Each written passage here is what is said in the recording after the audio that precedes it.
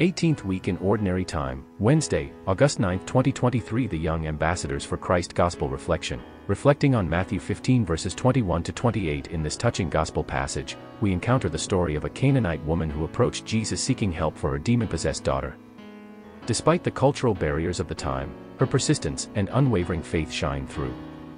At first, Jesus' response might seem dismissive, as he mentioned being sent to the lost sheep of Israel. However, the woman's humility and persistence prevailed.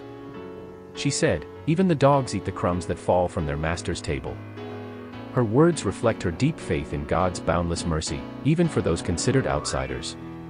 Jesus recognized her extraordinary faith and granted her request, healing her daughter.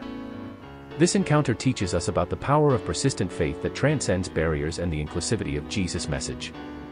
It reminds us to approach God with humility, knowing that His grace knows no limits. Christ is the only answer, always and forever. Let's be inspired by the Canaanite woman's story, embracing unwavering faith and demonstrating compassion to all, just as Jesus did.